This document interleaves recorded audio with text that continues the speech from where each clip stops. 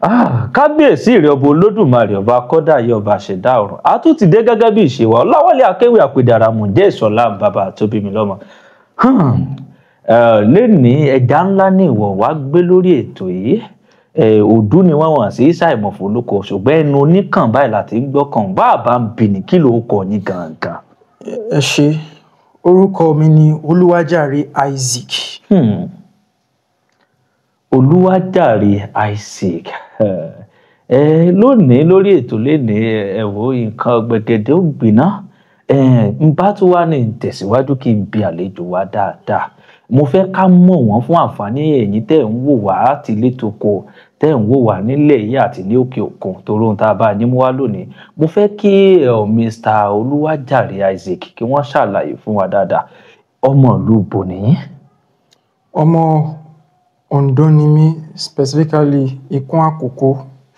Ìpínlẹ̀ Ondo. Akoko South West. Akoko South West. Kábíyèsí ìrẹ̀ ọba Olódùmarè ọba. Bí n bá wá ní ìbìyín bàbá ń bè ní kí lẹ̀ ń fi àtẹ́lẹwọ́ yín ṣe gangan ohun tó gbé yín dórí ètò àtẹ́lẹwọ́. Oluwajare Isaac ó jẹ́ nǹkan tó ní ìmọ̀ dáadáa nípa real estate àti content creation. Ṣúgàjà. Bẹ́ẹ̀ni. Oluwajare ẹ jẹ́ èèyàn kan tó jẹ́ pé tí n bá gbọ́ yín yé dáadáa ẹ̀ ń ṣe real estate. À ń bá ní kọ́lé, à ń bá ní talẹ̀, à ń talẹ̀, à ń ta ilé oníṣẹ́ tẹ́ ẹ yàn láàyò gangan. Bẹ́ẹ̀ni, a tún fi ẹ̀rọ ayélujára a fi ń tà. A fi ń tà. Bẹ́ẹ̀ni, ó dẹ̀ jẹ́ iṣẹ́ tí mo ti ń ṣe for 5 years now. 5 years. Ìyẹn ni pé ẹ̀ ń shoot content, ẹ máa ń ṣe content creating àti real estate láti fi tà ní orí ìtàkùn ayélujára fún àwọn èèyàn wa tán wà ní diaspora. Okay. Bí n bá wá ní tẹ̀síwájú gangan, ó ti tó bí ọdún mélòó lẹ ti wà ní irú iṣẹ́ ẹ̀kọ́ téèyàn bá ti ń wò yín ìgbà tí mo ti sọ pé ẹ̀ ń bọ̀ lórí ètò yìí oríṣiríṣi àwọn èèyàn tán ti ń bá mi sọ pé àmọ́ Oluwajare Ojaris Global àmọ́ wọ́n dáadáa Òdú ni wọ́n ṣàìmọ̀fó olóko ní inú àwọn tán ń talé tí wọ́n ń talẹ̀. Ǹjẹ́ ẹ lè ṣàlàyé fún wa nǹkan tí real estate gan tó wà fún gangan àti pé àwọn tán fẹ́ mọ̀ nípa kó àwọn ẹlòmíín wà tó yẹ pé wọ́n ń gbọ́ nípa real estate ẹlòmíín ò mọ̀ tó mọ real estate ní ẹ̀kúnrẹ́rẹ́ wọ́n sì mọ oríṣiríṣi nǹkan àti àwọn àǹfààní tó wà ń bẹ. Ẹ ṣàlàyé fún wa ní ìṣẹ́jú péréte àwọn àǹfààní tá a lè rí nínú real estate àti wípé ohun tí real estate tó lè dà fún yàn. Ẹ ṣé, I mean the value. Real estate ó jẹ́ nǹkan tó jẹ́ pé téèyàn bá rà á èèyàn lè filẹ̀ fún ọmọ èèyàn fún àwọn ọmọ èèyàn torí ó ní àwọn èèyàn tó jẹ́ pé wọ́n ti ralẹ̀ tó jẹ́ pé àwọn ọmọ wọn ló ń jẹ gbádùn ilẹ̀ náà èrè ẹ̀ báyìí ó ń jẹ gbádùn èrè ẹ̀ báyìí torí èèyàn ò lè fi ọkọ̀ ńlẹ̀ fún ọmọ láti jèrè ẹ̀ láti jogún ẹ̀ rádà èèyàn lè fi aṣọ ńlẹ̀ fọmọ láti jogún tó lè fi lówó. So real estate ilẹ̀ jẹ́ nǹkan tó yẹ pé èèyàn lè filẹ̀ fún àwọn ọmọ ẹ̀ tó máa jẹ gbádùn ẹ̀ torí ó jẹ́ nǹkan tó jẹ́ pé èrè tó wà lórí ẹ̀ ó máa ń ga sí ó máa ń lọ sókè sí ó máa ń lọ sókè lọ́dún bọ́dún ó máa ń lọ sókè sí. Mo fowó àtọmọdé yín lẹ́nu nǹkan tẹ́ ń sọ fún mi nísìnyí pé tí n bá ra lẹ̀ kalẹ̀ lé ọdún yìí báyìí tó bá dọdún tí ń bọ̀ tí n bá fẹ́ tà yóò tún ti lówó lórí sí. yóò tún ti lówó lórí sí torí bàbá wo bí Lẹ́kì ń sìn ká fi Lẹ́kì ṣàpẹẹrẹ. Lẹ́kì lẹ́kọ̀ọ́. Lẹ́kì ní 1999 plọ́ọ̀tì kan Lẹ́kì 1999 minimum is 70,000 naira. Àdẹ̀wà ní 2024 báyìí the minimum amount téèyàn lè ra dẹ̀ ní Lẹ́kì is 500 million naira and above. Banana Island bó ṣe wọ́n yẹn 1.5 billion 1 billion. Billion ni wọ́n ń talẹ̀ ní Lẹ́kì ní Banana Island. Ilẹ̀ péréte. Bẹ́ẹ̀ ni o a dẹ̀ rí nǹkan tó ń ṣẹlẹ̀ ní Mọ́níyà a rí ní Ìbàdàn a rí nǹkan tó ń ṣẹlẹ̀ ní Mọ́níyà a rí nǹkan tó ń ṣẹlẹ̀ ní àwọn side ibi Lee City a rí nǹkan tó ń ṣẹlẹ̀ l'academy báyìí so ilẹ̀ jẹ́ nǹkan tó jẹ́ pé kò lè ilẹ̀ ò lè perish àwọn òyìnbó wọ́n pè kan ní imperishable asset kò lè bàjẹ́ bí oúnjẹ bí aṣọ kò lè wà obsolete ilẹ̀ is forever bó bá ní tó dẹ̀ rà pẹ̀lú ọpọlọ pípé tó dẹ̀ rà pẹ̀lú àwọn tó nímọ̀ nípa ẹ̀ ilẹ̀ jẹ́ nǹkan tó yẹ pé forever ni. bí àwọn bó ni èèyàn lè wò pé èèyàn lè ra àwọn ilẹ̀ sí. téèyàn bá fẹ́ ra ilẹ̀ báyìí ó depend lórí iye owó tó ní. bẹ́ẹ̀ni. iye owó tó ní ló máa determine ibi tó ra lẹ̀ sí. torí kò síbi tí ò lè jèrè tó bá ra lẹ̀. tó bá ra lẹ̀ bẹ́ẹ̀. kò síbi tó lè jèrè bó bá ra lógùn bó bá ra ní Ọ̀yọ́ bó bá ra ní Ìbàdàn bó bá ra lẹ́kọ̀ọ́ bó bá ra ní East kò síbi tó ti lè jèrè ẹ̀. but tó bá lọ rà ń bi tó yẹ pé èèyàn lè jèrè ẹ̀ téèyàn bá lọ rà pẹ̀lú àwọn oníjìbìtì ẹ mọ̀ pé owó sọnù nìyẹn. bí ìbéèrè mo fẹ́ bi yín lórí ètò yìí ni wípé àtìgbà tẹ́ ẹ ti ń ṣiṣẹ́ real estate tẹ́ ẹ ti ń báyàn kọ́lé tẹ́ ẹ ti ń ralẹ̀ tẹ́ ẹ sì ti ń shoot content bí irúgbà wo lẹ ti wò pé mo ṣiṣẹ́ yìí inú mi dùn ọjọ́ wo nínú yín gan dùn jù ní ibi iṣẹ́ yìí tó dùn jù. ọjọ́ tí inú mi dùn jù ni ọjọ́ tí mo kọ́kọ́ ta ilẹ̀. ohun tí mo fẹ́ gbọ́ nù. ìgbà yẹn it was so unexpected. It was so unexpected torí mo máa rent ilé but bí mo ṣe rent ilé mo rí pé nǹkan yóò lè ṣe nǹkan tó yẹ pé màá máa ṣe forever lọ títí kò dẹ̀ wá sustainable because of the stress tó wà involved. So ìgbà tí màá kọ́kọ́ talẹ̀ báyìí mo wà so very very ó yà mí lẹ́nu gidigidi gan mo ní pé wow so èmi náà mo lè talẹ̀. ṣé pọ̀ ọbẹ̀ bẹ́ẹ̀ bí kíní tó báyìí. because ilẹ̀ jẹ́ nǹkan tó máa appreciate. So àwọn èèyàn kò sí nǹkan tó lè ṣe láti fi ra ilẹ̀ àwọn èèyàn lè ta mọ́tò wọn láti fi ralẹ̀ torí tí wọ́n bá ta mọ́tò yẹn sìn mọ́tò 5 million naira tó fi ra ilẹ̀ 5 million naira mọ́tò yẹn tí o bá ta in the next 5 years mọ́tò yẹn ó máa worth 2 million naira ṣùgbọ́n ilẹ̀ tó ta mọ́tò yẹn fún ilẹ̀ yẹn máa wọ bí ó lè wọ 10 million naira depending on the millions of naira. That means pé ó tún lè ra mọ́tò 5 million naira after that a tún ní 5 million naira cash. So mo rí pé yes nǹkan tí yẹ kí lè ṣe mo dẹ̀ rí as a means pé mo múnú àwọn èèyàn dùn torí àwọn èèyàn wọ́n ṣe jìbìtì ní ìdí iṣẹ́ yìí and nǹkan tẹ́mi dẹ̀ ń ṣe is something legit and our viewers wọ́n lè bear witness with the amount of videos tó ti wà lórí channel yìí. ẹ wá ṣàlàyé kí ni àwọn nǹkan tẹ́yìn ń ṣe tó fi jẹ́ kí iṣẹ́ tiyín ó yàtọ̀ sáwọn yòókù tí wọ́n ń talé tán talẹ̀. nǹkan tẹ́mi ń ṣe ni pé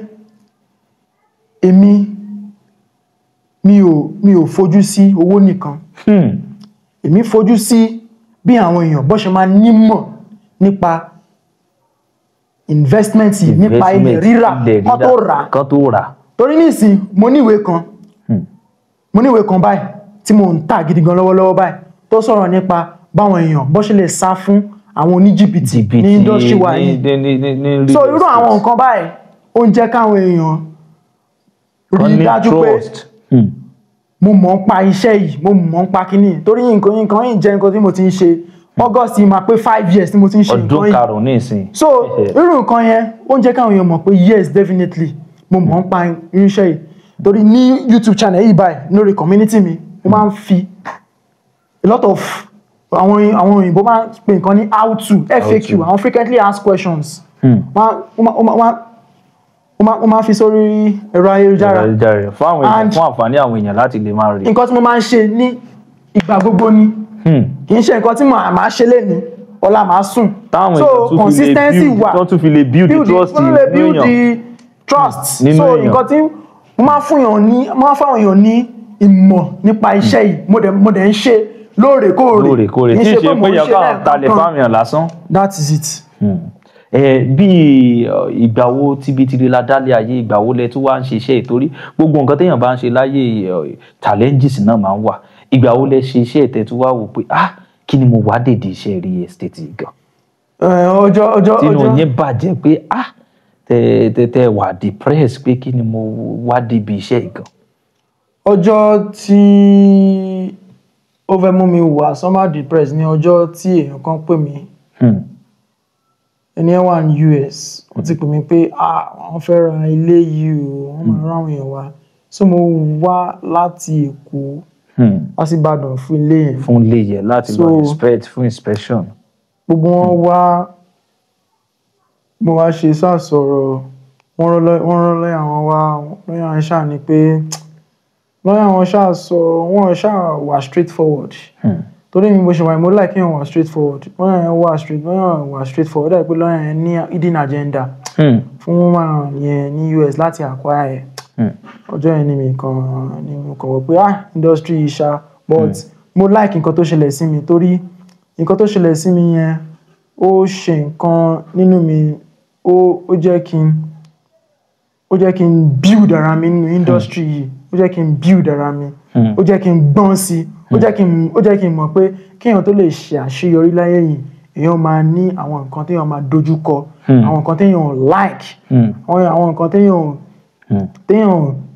téèyàn lè expect irú nǹkan yìí ló dẹ̀ máa jẹ́ káyé dùn sí torí tí ò bá sí challenges kò ní sí àṣeyọrí yẹn kò ní dùn dáadáa láti sọ torí àwọn òyìnbó máa sọ pé behind every success there is a story so that is why gbogbo ẹ̀yin tẹ́ ń wò wá ẹ máa fojú sí pé lọ́ọ̀yà yín so and so torí these days àwọn lawyers wọ́n ní hidden agenda báyìí o so the best ni pé bẹ́ẹ̀ bá ṣe ń rí a lot of information tá à ń fún yín about bẹ́ẹ̀ ṣe lè mọ̀ nípa ilẹ̀ rírà àwọn documentation tó bá wà involved òótọ́ ni là ń sọ fún yín a máa make sure pé a expose gbogbo ẹ̀ sí in other way pé ẹ̀ ní need láti máa gbé àwọn lọ́yà kan tẹ́ máa sanwó ńláńlá fún and at the end of the day àwọn gan wọ́n á fẹ́ ní nǹkan tó máa fẹ́ jẹ́ nínú pé kẹ́ra hidden agenda nǹkan tó ṣẹlẹ̀ nìyẹn so definitely ẹ kàn feel free pẹ̀lú wa we give you every necessary information tẹ́ bá fẹ́ ní láti mọ̀ nípa ilẹ̀ rírà a máa fún yín and apart from video yìí ẹ subscribe ẹ máa wo a lot of things táwọn máa fi hàn yín a lot of things táwọn èèyàn tó ń mú pamọ́ fún yín nípa industry a máa tú pẹpẹ sílẹ̀. Ibi tí ẹ sọ̀rọ̀ lọ kódà ó ti yé àwọn èèyàn wa tán wò wá nílé torí ọ̀pọ̀lọpọ̀ àtẹ̀jíṣẹ́ ni wọ́n ti tẹ̀ sí mi tí ń bá ní wá béèrè lọ́wọ́ yín kí ni àwọn àfojúsùn yín níbi iṣẹ́ real estate àti pé à ń báyàn talé à ń kọ́lé à ń ralẹ̀ in the next 5 years to this time pé bóyá èèyàn ń talé èèyàn ń ralẹ̀ ní ìsìn pé ọdún 5 tó ń bọ̀ kí ni àwọn àfojúsùn yín tẹ́ rí pé ọ̀rọ̀ ilé rírà àti títà ó lè padà já sí. ṣe kéèyàn tó lè kọ́lé ńlá foundation máa wà so currently the first thing ni pé mo ti lay foundation for the next 5 years mo pè ní big 5 ìwé tó ṣẹ̀ṣẹ̀ jáde ọdún yìí náà ló ṣẹ̀ṣẹ̀ jáde so mo fẹ́ káwọn èèyàn kan ní ìmọ̀ nípa iṣẹ́ iná ìwé yẹn the first aspect nìyẹn then very soon a máa lọ into development yes a máa lọ into proper development ká máa kọ́ ilé káwọn èèyàn máa rà but right now à ń bá àwọn èèyàn partner fáwọn oníbàárà wa kán lè rà but nísìnyí very soon Jaris Global náà máa dá dúró táwọn máa kọ́lé fáwọn èèyàn so my big 5 plan tí mo pè big 5 next 5 years ni kémi náà ní contribution in reducing the housing deficit tó wà ní Nigeria torí currently housing deficit tó wà ní Nigeria stands as 30 million houses. Wow. That is, we are short of 30 million houses in this country. Èmi náà fẹ́ play part in reducing the housing deficit ní orílẹ̀-èdè Nigeria. Because Nigeria ní tiwa. Ká tó mọ̀ lọ fún àǹfààní àwọn tó ń wò wá nílé, ẹ̀yin náà máa subscribe kẹ́sì mọ̀ tẹ̀lé wa. Ìmọ̀ràn wo lẹ lè gba àwọn ọ̀dọ́ bíi tiyín? Torí tá a bá ní pé káwò lórílẹ̀-èdè yìí oríṣiríṣi àwọn nǹkan ló ń ṣẹlẹ̀ pẹ̀lú àwọn ọ̀dọ́ wa tó jẹ́ wípé ọ̀pọ̀lọpọ̀ ń wò pé ẹ̀ kò síṣẹ́ àwọn ò ríṣẹ́ ni àwọn jáde iléèwé wọn ò ríṣẹ́ ni ọ̀pọ̀lọpọ̀ tí wọ́n fi ń gbàyàn ní orí ìtàkùn ayélujára tí wọ́n ń ṣe oríṣiríṣi àwọn nǹkan tí ò tọ́. Kí ni àwọn àǹfààní tẹ́ rò bóyá ó ṣí sílẹ̀ ní real estate tí ẹ lè sọ àti pé bẹ́ẹ̀ àwọn ìmọ̀ràn tẹ́ lè gba àwọn ọ̀dọ́ wa lórí ọ̀rọ̀ real estate? Ìmọ̀ràn tí mo lè gbà wọ́n ni pé kán bẹ̀rẹ̀ pẹ̀lú nǹkan tó bá ní. Torí nǹkan tó ń ṣẹlẹ̀ sáwọn ọ̀dọ́ ni pé wọ́n ń ronú ọjọ́ tí gbogbo ẹ̀ tí ó tètè dàmọ́rán tí wọ́n tètè di nǹkan ńlá kán tó bẹ̀rẹ̀ plan kán tó bẹ̀rẹ̀. Torí mo sọ earlier mo ní mo bẹ̀rẹ̀ real estate pẹ̀lú ma rent hostel díẹ̀ rent hostel ma gba 20k díẹ̀ ení tere èjì tere díẹ̀ kán bẹ̀rẹ̀ ẹ bẹ̀rẹ̀ pẹ̀lú nǹkan tẹ́ bá ní. Ẹ̀yin tẹ́ bá fẹ́ ṣe content creation tẹ́ ní phone ẹ lo fóònù yìí ẹ má dúró de ohun tí tẹ́ bá tó ní kámẹ́rà 5 million naira àbí kámẹ́rà 10 million naira ẹ bẹ̀rẹ̀ pẹ̀lú fóònù yìí tẹ́ bá bẹ̀rẹ̀ pẹ̀lú fóònù yìí you can make millions with your phone. Then when you have your phone you can buy camera, you can buy drone, you can buy whatever you have. Ẹ bẹ̀rẹ̀ pẹ̀lú nǹkan tẹ́ bá ní. Tẹ́ bá bẹ̀rẹ̀ pẹ̀lú nǹkan tẹ́ bá ní pẹ̀lú consistency kò síbi tẹ́ lè dé láyé yìí kò síbi tẹ́ lè dé torí gbogbo àwọn èèyàn tó wà ní bí gíga ní orílẹ̀-èdè yìí wọ́n bẹ̀rẹ̀ láti bí president nígbà mi ó bẹ̀rẹ̀ láti local government chairman Goodluck Jonathan ó bẹ̀rẹ̀ láti local government chairman ti deputy government ti tóbi tó dé yẹn so ẹ bẹ̀rẹ̀ láti bí tẹ́ bá wà start with what you have and ẹ wà consistent pẹ̀lú ẹ̀. Advice tèmi ní fún yín nìyẹn èmi ò ní advice pé work hard ṣiṣẹ́ kárakára no tó bá ń ṣiṣẹ́ kárakára fọgbọ́n sí nǹkan tó bá ń ṣe dìímú pẹ̀lú bẹ̀rù Ọlọ́run